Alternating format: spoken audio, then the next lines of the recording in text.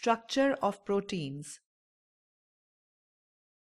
Proteins are the polymers of alpha amino acids and they are connected to each other by peptide bond.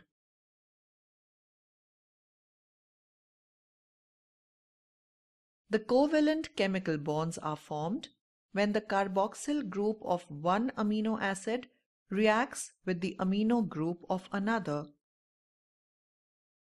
The shortest peptides are dipeptides consisting of two amino acids joined by a single peptide bond, followed by tripeptides, tetrapeptides, etc. When carboxyl group of glycine combines with the amino group of alanine, we get a dipeptide glycylalanine.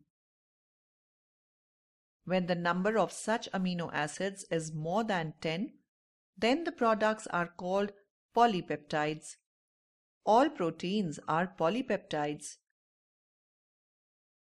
Proteins can be classified into two types on the basis of their molecular shape: fibrous proteins and globular proteins. Fibrous proteins. The amino acid sequences of fibrous proteins often contain repeating sets of amino acid residues.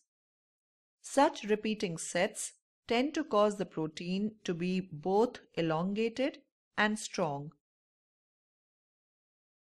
Fibrous proteins also gain strength due to interactions between the side chains of the residues. The alpha-keratin polypeptides, for example, have a large number of cysteine residues which can form disulfide bonds. They usually have structural roles such as collagen in bone and cartilage, keratin in fingernails and hair. Globular proteins. In a globular protein, the amino acid chain twists and folds in a manner to give a spherical shape. Hydrophobic parts are towards the center and hydrophilic are towards the edges, which makes them water soluble. They usually have metabolic roles. For example, enzymes in all organisms, plasma proteins and antibodies in mammals.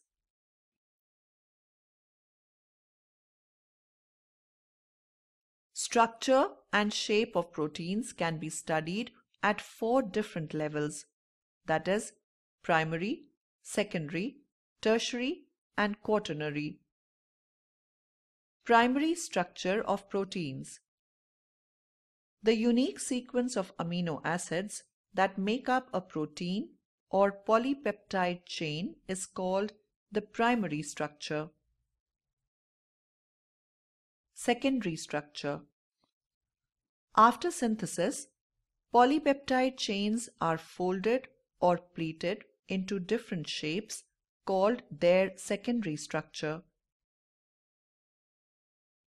Two common examples of secondary structures are alpha helices and beta pleated sheets. Secondary structure is held together by many hydrogen bonds, overall giving the shape great stability. Alpha helix is held in place due to hydrogen bonding between C, O and NH groups of the peptide bond.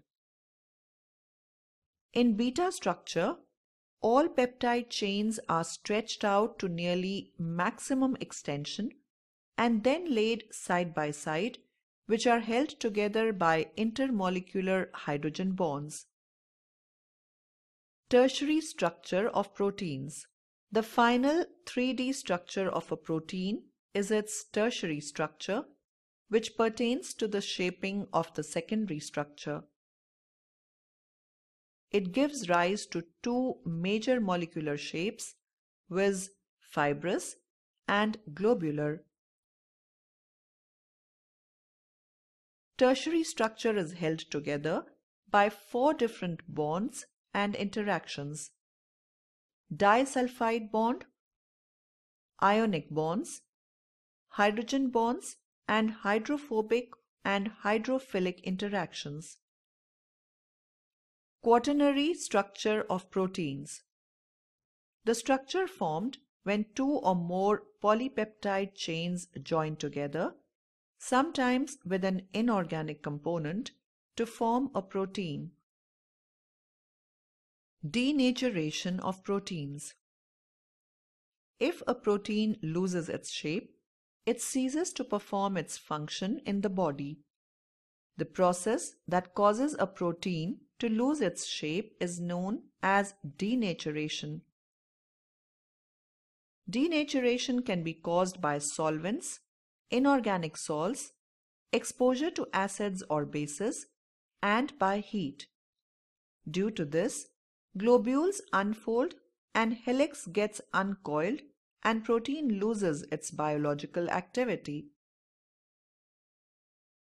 The coagulation of egg white on boiling is a common example of denaturation. Another example is curdling of milk, which is caused due to the formation of lactic acid by the bacteria present in milk.